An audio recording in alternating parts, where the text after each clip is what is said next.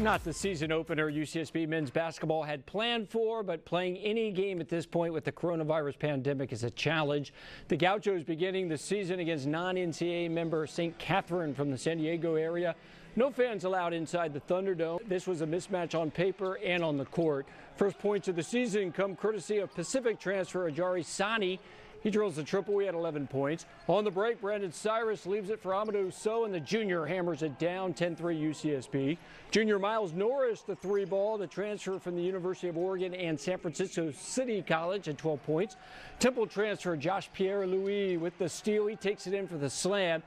He just got an NCAA waiver, so he's immediately eligible, and the athletic guard scores 12 points in his Gauchos debut.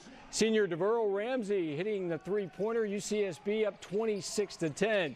Santa Barbara High School alum Johnny Coleman plays for the NAIA St. Catherine Firebirds, and he had 7 points. Amadou Sow leading the way with a game-high 20 points. UCSB led by 25 at the half. They win their opener 92-55. Senior Ja'Cory McLaughlin sat out this game with a very minor injury.